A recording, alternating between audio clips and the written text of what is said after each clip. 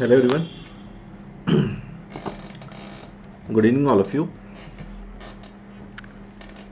Yes, I'm audible. Kindly reply in the chat box. I'm audible. Yes, सबको voice आ रहा है clear?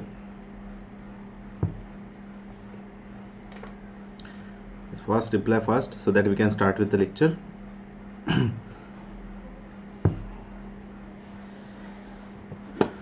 Okay. I think yes, now it's started. Okay. ठीक है, चलेगा. तो देखते हैं.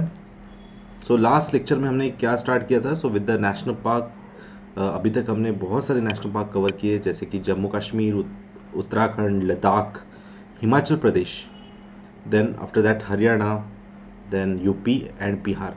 So that we have completed and yesterday we have completed with the waste Bengal also. तो कल हमने वेस्ट बंगाल भी कवर किया था, राइट?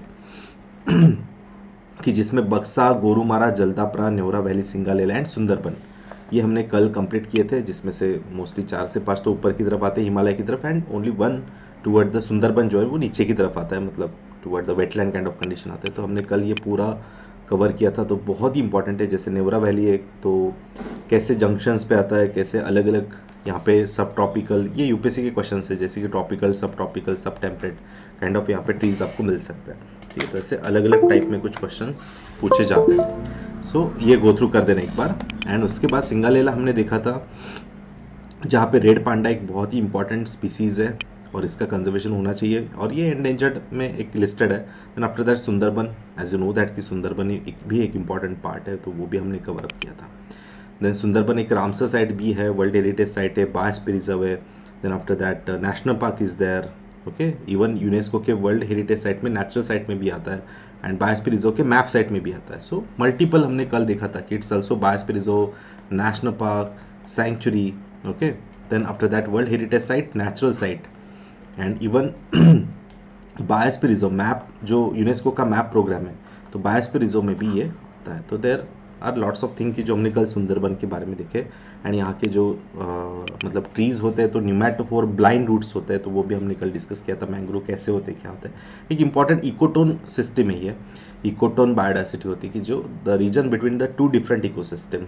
ओके, ट्रांजिशन जोन या टेंसाइल जोन एक कहा जाता है, टेंशन जोन कहा जाता है. तो ये बहुत ही एक इंपॉर्टेंट ये जोन है. So that is this part. Okay, so that is the Sundarban reason. So anyways, चलो नेक्स्ट स्टार्ट करते हैं. आज आसाम से हम स्टार्ट करने वाले थे, जो मैंने कल एक ट्रिक बताई थी आपको, that is the monk D. Okay, so that is the monk D. याद आ रहा है सबको? कल लेक्चर से मतलब लेक्चर के बाद मैंने लास्ट में आपको बताया था. ओके, सो याद आ रहा होगा आपको. तो सबसे पहले देखते हैं 5 आसाम में आते हैं नेशनल पार्क्स, जिसमें मानस wild life sanctuary, Orang wild life sanctuary, then Nameri, Rajiv Gandhi, यहाँ पे देखा जाए ओरांग, ये एक होगा Nameri, then Kaziranga and Dibru psycho. सो बहुत ही सिंपल सीक्वेंस है, that is the monk D, ऐसे याद रख सकते हैं आप. Okay, so let's start with the first one. So that is the Manas wild life sanctuary. Sorry, पहले हम राइट से जाते हैं, दिब्रू साइकोआ पहले देख लेते हैं, जो कि बहुत ही न्यूज़ में, करंट अफेयर्स में चल रहा है. एंड जो कि मतलब यहाँ पे देखो, जो मानस से ओरांग एंड नमेरी है, तो ये नॉर्थ की तरफ आते हैं, ब्रह्मपुत्रा की नॉर्थ की तरफ है, and Dibru साइकोआ and Kaziranga is toward the south of Brahmaputra.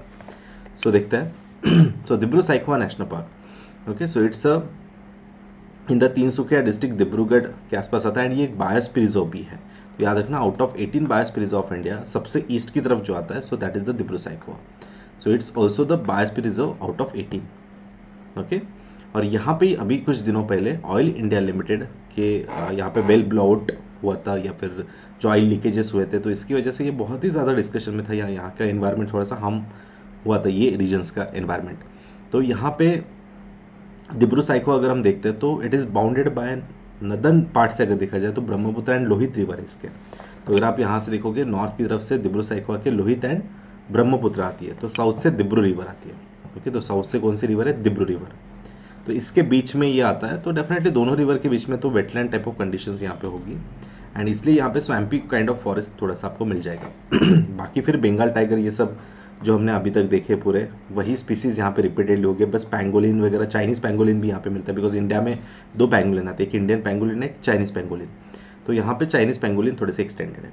Okay, तो ये रीजन्स में मिलेगी. एशियन एलिफेंट, बार्किंग डियर, बाद में फेरल हॉर्सेस एक यहाँ की स्पेशलिटी है, फेरल नाम के हॉर्सेस है, ये ब्रिटिश टाइम से भी बहुत फेमस है यहाँ पे, तो देख लेना। Feral park is the few places of the world which is home to the Feral horses, तो देख लेना ये फेरल हॉर्सेस क्या होते हैं थोड़े से बाद में आपके से। ओके, सो वो था दिब्रू साइको। तो याद रखना ये बायोस्फीयर रिजर्व भी है and national park also.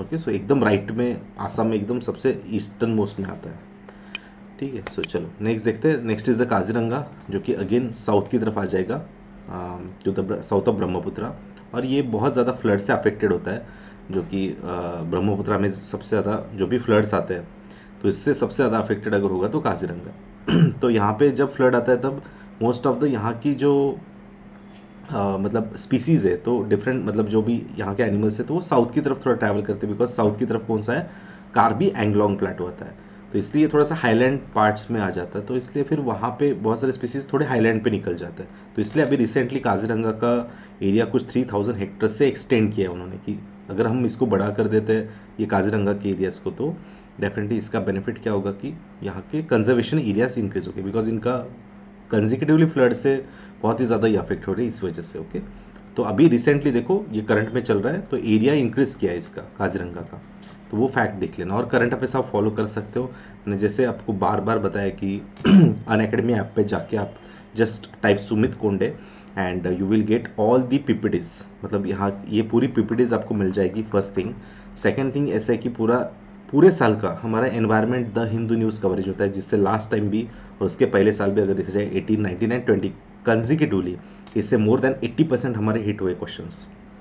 So environment the Hindu news coverage every month का एवरी सिंगल न्यूज़ हम कवर करते हैं with the detail analysis. Okay, and इसका बहुत एक अच्छा कंपाइलेशन आपको बाद में रिवीजन के लिए भी अच्छा हो जाएगा, तो वो आप ट्राई करो, अनअकैडमी पे जाओ और वहाँ पे देखो, तो वहाँ पे रिसेंटली आपको दिख जाएगा जनवरी से लेके पूरा करंट अफेयर्स डिस्कस किया है। ओके, तो ऐसे द हिंदू का एक न्यूज़ और उसका 360 डिग्री कवरेज।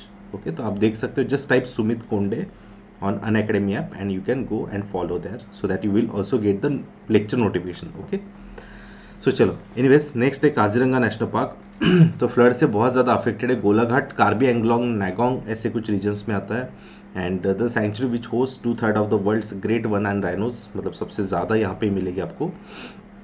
एंड इसके बाद अगर इंडिया में देखे जाए तो गोरुमारा में आते हैं, वेस्ट बंगाल में आते हैं। तो फिलहाल तो इतना याद रखो कि काजीरंगा में सबसे ज़्यादा है, and even it is a world heritage site, national park भी रहेगा। And Kaziranga is home to highest density of the tiger among the protected area.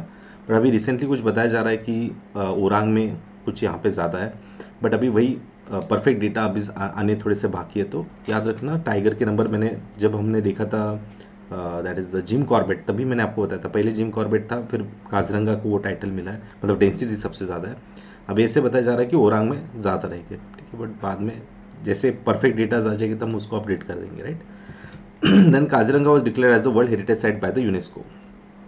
तो इसने यूनेस्को ने भी इसको world heritage site, natural site में, जैसे मैंने कल आपको बताया था, वर्ल्ड हेरिटेज साइट में 3 होते हैं, natural, cultural and mix. Okay, natural, cultural and mix, तो मिक्स एक ही है, कल्चरल 27 है, एंड नेचुरल में अगर देखा जाए तो 7 आते हैं, तो उसमें 7 में से काजीरंगा है नेचुरल साइट में से। ओके, तो that is very very important fact okay about the Kaziranga. Okay, तो देख लो यहाँ से ऊपर की तरफ से पूरी ब्रह्मपुत्र है और लोहित रहेगी यहाँ पे, थोड़ी सी लोहित एंड ब्रह्मपुत्र ऊपर की तरफ से। एंड देखो दिफ्लू एग्जैक्टली धनिश्री, मोरा धनिश्री, दिफ्लू रिवर ये बीच में से फ्लो होती है, एंड दिब्रू रिवर इसके साउथ से फ्लो होती है। तो इसके sorry not Dibru river, extremely sorry, so not Dibru river, तो ब्रह्मपुत्र एंड लोहित वो इसके बारे में था, दिब्रू साइको के बारे में था। तो इसके नॉर्थ में अगर देखा जाए तो only Brahmaputra is there, and इसके बीचों बीच जो फ्लो होती है, so that is the धनिश्री and Diphlu river, जो काजीरंगा के बीच में से फ्लो होती है। सो मोरा धनिश्री, मोरा Diphlu and overall Diphlu river. Okay, सो जो कि यहाँ से फ्लो होती है, तो इसलिए थोड़ा सा ये वेटलैंड बहुत है, बिकॉज इतने सारे रिवर्स यहाँ पे अंदर की तरफ है, तो थोड़ा सा वेटलैंड रीजन यहाँ पे हमेशा ज़्यादा दिखेगा, या फिर तराई सेक्शन से। तो पूछ सकते हैं कि which of the following national park will have the Terai kind of feature. तो तराई ऐसे अगर पूछते हैं तो काजीरंगा आपका बेस्ट ऑप्शन यस हो सकता है, डेफिनेटली हो सकता है। ओके, चलो नेक्स्ट देखते हैं। सो मोरा दिफ्लू ऐसे कुछ है, मोरा धनिश्री, देन एग्जैक्टली ये क्या है, मतलब टाइगर रिजर्व में भी कैसे डिक्लेयर किया वो दिया, एंड ये डेफिनेटली मतलब इंडो मलायन एरिया में आएगा, बिकॉज यहाँ पे कोई हाई अल्टीट्यूड तो है नहीं, ग्रेट हिमालय, मिडल हिमालय तो कोई आता नहीं है, तो इसलिए पैलियाटिक होने का कोई रिलेशन ही नहीं है। तो बस ये इंडोमल एंड रियाम जहाँ पे टॉपिकल सब टॉपिकल ट्रीज मिल सकते हैं, कुछ सैल फॉरेस्ट मतलब तराई के ट्रीज मिल सकते हैं, तो वो एक होगा। एंड इसको बिग 5 भी कहा जाता है। सो which of the following national park is known as the big 5? Okay, so big 5 किसको कहा जाएगा? So that is the Kaziranga, because यहाँ पे देखो 5 जो स्पीसीज है या 5 एनिमल से बहुत ही ज़्यादा अबेंडेंटली मिलता है इंडिया में। So these are, yes, first is the one rhino, second is the royal Bengal tiger, third is elephant, then fourth is the water buffalo and fifth is the swamp dear. तो ऐसे 5 जो है तो वो सबसे ज़्यादा यहाँ पे मिलते हैं, इसलिए इसको बिग 5 कहा जाता है काजीरंगा को। ओके, याद रखना। Then only app found in India that is hoolock गिपन। तो यहाँ पे बहुत अच्छे से मिलते हैं कि जो एक ही एप की स्पीसीज इंडिया में मिलती है हुलॉक गिपन, तो वो भी यहाँ पे अच्छे से मिलती है। एंड यहाँ पे इवन ब्रह्मपुत्रा फ्लो होती है, तो ब्रह्मपुत्रा में कोई अलग से डॉल्फिन नहीं है, तो गैंजेस डॉल्फिन ही आती है यहाँ पे, याद रखना, गैंजेस डॉल्फिन। इवन ब्रह्मपुत्रा होगी तो भी, बिकॉज इंडिया में 2 ही डॉल्फिन मोस्टली ज़्यादातर दिखता है। So that is Indus dolphin को भूलान कहा जाता है, मोस्टली राबी रिवर में वो दिखती है। एंड गंगा रिवर में अगर देखा जाए so that is the Gangetic dolphin, जिसको सुशु या सुशुक भी कहा जाता है बहुत बार। तो ये 2 डॉल्फिन हैं, गंगा की ब्रह्मपुत्रा में थोड़ी सी एक्सटेंड होती है। इरावती डॉल्फिन मिलती है which is mostly in the Chilka या ईस्टर्न कोस्ट की तरफ मिलती है ज़्यादातर, नॉट अंदर रिवर एंड की तरफ ज़्यादातर उतने नहीं मिलती है। ठीक है, सो देख लेना, हर एक डॉल्फिन थोड़ा सा अच्छे से पता होना चाहिए। देन नेक्स्ट, अभी आ जाओ अगेन थोड़ा सा वेस्ट की तरफ। So that is the Manas, and Manas is the important tributary of Brahmaputra, जो कि नॉर्थ की तरफ से देखो ब्रह्मपुत्रा को आके मिल रही है। So that is very very important river is the Manas river, okay, which is the tributary of Brahmaputra. So Manas national park, Manas wild life sanctuary, it is the also the UNESCO natural world heritage site. Yes, definitely, जो मैंने 7 बताए थे आपको world heritage site, तो उसमें से मानस भी एक रहेगा। ओके, तो ये हेरिटेज साइट भी है, नेशनल पार्क भी है। ओके, तो याद रखना इसके यहाँ पे। देन इवन टाइगर प्रोजेक्ट में भी आता है, एंड इवन ये बायोस्फीयर रिजर्व भी है। तो याद रखना मानस बहुत ही इंपॉर्टेंट है। ठीक है, तो इसमें tiger reserve, biosphere reserve, then elephant reserve में भी आता ही है। एंड यूनेस्को की वर्ल्ड हेरिटेज साइट में नेचुरल साइट है, देखो UNESCO natural world heritage site है। तो इट्स वेरी वेरी इंपॉर्टेंट। ये नॉर्थ ऑफ ब्रह्मपुत्रा, मानस जो ब्रह्मपुत्रा की ट्रिब्यूटरी उस पर आता है। And after that the park is known for the rare endangered endemic wild life species, जो कि आसाम रूफ टर्टल के लिए फेमस है। Then golden langur and pygmy hoc के लिए फेमस रहेगा। एंड मानस रिवर जैसे कि यहाँ से ओरिजिनेट होती है, एंड उसके बाद ये टूवर्ड ब्रह्मपुत्रा फ्लो होती है। तो बाकी भी यहाँ पे स्पीसीज़ है कि जैसे आप देख सकते हो कि pygmy hoc, Indian rhinos, Bengal florican या स्लो लोरिस, जो एक बहुत ही रेयरेस्ट इंडिया में मिलता है, तो स्लो लोरिस भी यहाँ पे देखने को मिलेगा, Malayan giant squirrel etcetera etcetera, and even Chinese pangolin. तो इंडिया में पैंगोलिन बहुत ही कम रीजन में मिलते हैं, तो नॉर्थ ईस्ट में मोस्टली मिलते हैं, तो चाइनीज़ पैंगोलिन भी यहाँ पे आपको दिख जाएगी। So these are the elements. Okay, सो मानस याद रखना, that is most important. Okay, and next is the Nameri, और पीछे की तरफ आ जाओ। So that is in between, मतलब मानस के थोड़ा सा ईस्ट में देख लेना। So you will find out the Nameri national park. सो नमेरी देख लो। सो Nameri national park is the foothills of the eastern Himalaya, foothills पे थोड़ा सा है, Sonitpur district of Assam. And Pakhui, अगर Nameri shares the northern boundary, मतलब इसके बॉर्डर पे आता है अरुणाचल, एंड इसके बॉर्डर पे हम बोल सकते हैं कि ऊपर की तरफ यहाँ पे पक्के टाइगर रिजर्व आता है, या फिर जिसको हम बोल सकते हैं Pakhui wild life sanctuary. Okay, तो ये पार्ट्स यहाँ पे देखने को मिलेगी। Okay, and Pakhui wild life sanctuary Arunachal Pradesh, तो इसको थोड़ा कनेक्टेड है। और ये यूपीएससी का प्रीवियस ईयर क्वेश्चन भी था कि पखुई कहाँ पे आता है, पक्के कहाँ पे आता है। So it's in the Arunachal Pradesh, right. और नमेरी से कनेक्टेड कौन सा है, तो फिर याद रखना नमेरी से आसाम, एंड दिस पक्के इज कनेक्टेड। ओके, सो ये ऐसा कनेक्टेड होगा यहाँ पे। सो नमेरी याद रखना, Nameri is connected with the पक्के टाइगर रिजर्व। और यहाँ पे हॉर्नबिल्स वगैरह बहुत ही ज़्यादा फेमस है। तो हॉर्नबिल्स के लिए अभी रिसेंटली ये न्यूज़ में भी चल रहा है कि बहुत नंबर्स कम हो गए हॉर्नबिल्स के। ठीक है, क्यों क्या वो हम बाद में करंट में डिस्कस करेंगे। तो बस लेक्चर आप रेगुलरली फॉलो करो, जो मैंने बताए थे आपको, जिनकी प्रीलिम से इस बार या नेक्स्ट ईयर भी होगी। तो बहुत ही इंपॉर्टेंट, मैंने एनवायरनमेंट का एक द हिंदू न्यूज़ कवरेज किया है, पूरा मंथली एवरी न्यूज़ का डिटेल कवरेज है। ठीक है, बिकॉज यूपीएससी के अभी एनवायरनमेंट के क्वेश्चन देखोगे तो ना शंकर से आ रहे, ना एनसीईआरटी से आ रहे, राइट। एनसीईआरटी और आईसीएसई से जो भी आते हैं वो स्टैटिक क्वेश्चन होते हैं, और स्टैटिक क्वेश्चन में एनवायरनमेंट में बहुत कम होते हैं, हार्डली 2 से 3 क्वेश्चन होते हैं। तो इसलिए जो भी यूपीएससी में एनवायरनमेंट के क्वेश्चन आते हैं मैक्सिमम द हिंदू से होते हैं, द हिंदू न्यूज़पेपर से होते हैं, और वो भी ऑलमोस्ट मतलब सिर्फ 2 से 3 क्वेश्चन आप छोड़ दो, बाकी सब के सब 16 to 17 क्वेश्चन आपको एनवायरनमेंट के पूरे करंट रिलेटेड मिलेंगे। और आजकल थोड़े से विजन में भी वो क्वेश्चंस मतलब उतने हिट नहीं हो पा रहे, सो वो सब द हिंदू से होते। तो और इसका ही कंपाइलेशन, पूरे साल भर का कंपाइलेशन मैंने एक बहुत अच्छे से किया है। तो definitely visit on Unacademy app and you can download from there. वो पूरा कंपाइलेशन आप वहाँ से डाउनलोड कर सकते हो, ठीक है। So it's a free of cost, बस डेफिनेटली फ्री रहेगा सबके लिए, स्पेशल क्लासेस में ये फ्री होगा आपके लिए, ठीक है। सो Nameri is the tiger reserve, चलो। एंड बाकी फिर द मेन रिवर जिया, बरौली, ऐसे बाकी मतलब बहुत से रिवर्स आते हैं, बट इतने इंपॉर्टेंट नहीं है अनलेस एंड अनटिल जब तक करंट नहीं आता है तब तक इंपॉर्टेंट नहीं होते हैं। So next is the Orang, चलो नमेरी के बाद अभी देख लो धनिश्री एंड पंचोई, ऐसे पश्नोई कुछ रिवर आती है उसके बीच में, एंड ब्रह्मपुत्रा के बीच में। तो यहाँ पे हम ले सकते हैं that is the Orang, okay. तो कौन सा आ गया यहाँ पे, ओरांग। सो राजीव गांधी ओरांग नेशनल पार्क। सो ब्रह्मपुत्रा अगर हम देखते हैं, so that is the northern bank of the Brahmaputra river, Darang Sonitpur के कुछ रीजन्स में आता है। एंड यहाँ पे भी वही अगेन रिपीटेड हो जाते हैं स्पीसीज, पूरे एलिफेंट्स वही रिपीट हो जाते हैं, तो इसलिए अगेन फिर से वही पढ़ने की कोई ज़रूरत नहीं है, ओके। सो धनिश्री रिवर वगैरह याद रखो कि एग्जैक्टली इसके बीच में आता है ओरांग, धनिश्री, पचनोई एंड ब्रह्मपुत्रा, इसके एग्जैक्टली बीचों बीच। And Indo Burma biodiversity hotspot में आता है, ठीक है। अभी आपको लग सकता है सर आसाम में और फिर कैसे, मतलब लाइक हिमालयन बायोडायवर्सिटी में चाहिए, but what ever data is available. सो उन्होंने जैसे इंडिया में 4 हॉटस्पॉट रीजन है, तो इसमें हिमालय नहीं तो इंडो बर्मा बायोडायवर्सिटी रीजन में इसको हॉटस्पॉट रीजन में इसको कंसिडर किया है आसाम को, ठीक है। तो ये बहुत अच्छा एक अलग सा पॉइंट है, तो इसको थोड़ा सा अच्छे से देख लेना। देन चलो अभी तक हमने क्या देखा है, मॉन्ग डी पूरा देखा है।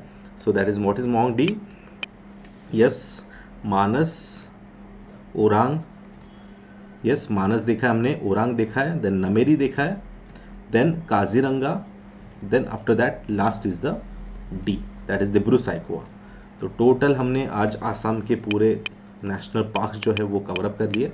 And now the next state is the Arunachal Pradesh, okay. Next is the Arunachal Pradesh. सो अरुणाचल प्रदेश में कौन से आते हैं, Mouling national park and Namdapha national park, जो कि यूपीएससी के दोनों भी क्वेश्चन थे इसके पहले। So that is Mouling and Namdapha, okay. सो माउलिंग अगर देखा जाए तो ये थोड़ा नॉर्थ की तरफ आता है, यहाँ पे एग्जैक्टली मैप पे तो शो नहीं किया है, बट यहाँ पे मैं हाईलाइट करके देता हूँ। So here is the Mouling one, थोड़ा सा ऊपर की तरफ आता है, ओके। एंड नामधापा अगर आप देखोगे तो थोड़ा सा ईस्ट की तरफ, जो आसाम मतलब सॉरी अरुणाचल का एक्सटेंडेड पार्ट है टूवर्ड ईस्टर्न, मतलब ये नागालैंड की तरफ या आसाम से आगे थोड़ा सा जो एक्सटेंडेड पार्ट है, तो वहाँ पे नामधापा आ जाएगा, ठीक है। तो ये रहेगा Namdapha, right, this one is the Namdapha. सो ये 2 ही आते हैं नेशनल पार्क अरुणाचल में। तो माउलिंग जो है देखो ऊपर की तरफ आ रहा है, okay. So that is over here. तो Mouling national park is a national park located in India, Arunachal Pradesh. So upper Siang reason में आता है। तो सियांग ये जो है तो मतलब नथिंग बट जब यहाँ पे एग्जैक्टली एंटर होती है दिहांग रिवर, दिहांग मतलब नथिंग बट ब्रह्मपुत्रा रिवर, जब यहाँ से एंटर होती है तो उसके सियांग, देन दिबांग, ऐसे ट्रिब्यूटरीज आती है, इवन लोहित ट्रिब्यूटरी आती है। तो ये सब दिहांग के ट्रिब्यूटरीज टाइप में होंगे, ओके। तो सियांग के ही पार्ट में यहाँ पे माउलिंग दिख जाएगा आपको ऊपर की तरफ। सो Mouling national park Dibang wild life sanctuary is fully और partly with in the Dihang Dibang biosphere reserve. तो आउट ऑफ 18 बायोस्फीयर रिजर्व, तो डेफिनेटली ये उसका पार्ट है। माउलिंग अभी पूछती है यूपीएससी की, फिर जैसे लास्ट 3 ईयर से कंसेक्यूटिवली उन्होंने बायोस्फीयर रिजर्व पे क्वेश्चन पूछा है कि for example Nilgiri biosphere reserve से नीलगिरी बायोस्फीयर रिजर्व के कौन से फॉलोइंग नेशनल पार्क पार्ट्स हैं, जैसे कि बांदीपुर, मुद्दुमलाई, ओके। देन और क्या होगा, yes that is Nagar whole, then silent valley national park. और वैसे ही अगस्तमलाई का भी पूछा था उन्होंने, अगस्तमलाई बायोस्फीयर रिजर्व, नियार पेपर सिंदुरुनी। तो वैसे ही इसका भी क्वेश्चन पॉसिबल हो सकता है कि दिहांग दिबांग बायोस्फीयर रिजर्व का पार्ट कौन है, तो Mouling national park. Yes, is it right, तो yes it is right, okay. तो दिहांग दिबांग बायोस्फीयर रिजर्व का पार्ट कौन है, माउलिंग नेशनल पार्क, ऊपर की तरफ आ रहा है देखो। एंड यहाँ से सियोम नाम की एक रिवर फ्लो होती है, flows along with the western fringe of this part, okay. Siyom river याद रखना। एंड यहाँ पे सबसे इंपॉर्टेंट है, form the transition zone between the tropical forest at lower altitude and the most temperate forest, okay, at the altitude 2800 metres के आसपास। तो ये बहुत अच्छा पॉइंट है, जैसे नेवरा वैली में हमने देखा था ट्रॉपिकल टू सब tropical and mountain to temperate ऐसे फॉरेस्ट मिलता है। तो माउलिंग में भी सेम आपको देखने को मिलेगा कि यहाँ पे ट्रॉपिकल फॉरेस्ट भी मिलता है एंड टेम्परेट फॉरेस्ट भी आपको मिल जाएगा। So that is the very very good point, okay. And बाकी फिर वही again Indian leopard, then red panda, barking deer, वही स्पीसीज रिपीट होते हैं, तो स्पीसीज तभी करो कि जब करंट में अगर कुछ होगी बहुत ही कंसर्न में, तभी देखना है। ओके, सो याद रखना यहाँ पे भी मॉलिंग में भी आपको मिल सकता है same type of thing, that is tropical forest to temperate forest, ऐसे वेजिटेशन मिल सकता है।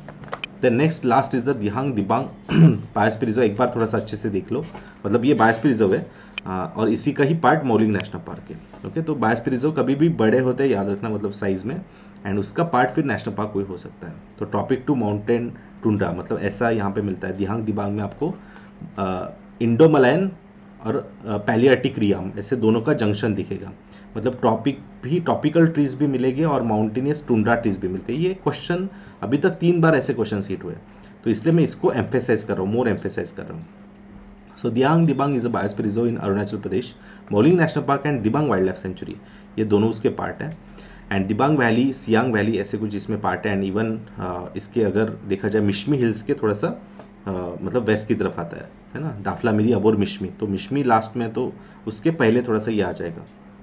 Okay, so that is the point. तो यहाँ पे देखो बहुत सारे अलग अलग ट्रीज यहाँ पे देखने को मिलेंगे आपको। एंड उसके बाद last is the Namdapha national park. Okay, Namdapha कहाँ पे आता है, तो बहुत ही ईस्ट की तरफ अंदर से आएगा। सो Namdapha national park, so it's again same type of, हम देख सकते हैं कि यहाँ पे बहुत ही डेंस फॉरेस्ट मिलता है, ट्रॉपिकल। देखो यहाँ पे from elevation from tropical evergreen forest to temperate broadleaf mix forest, यही क्वेश्चन था यूपीएससी का 2017 का क्वेश्चन। ओके, 2017 में कुछ उन्होंने क्वेश्चन पूछा था कि like tropical to evergreen forest होगा या फिर ट्रॉपिकल टू टेम्परेट फॉरेस्ट, ऐसे कहाँ पे मिल सकता है।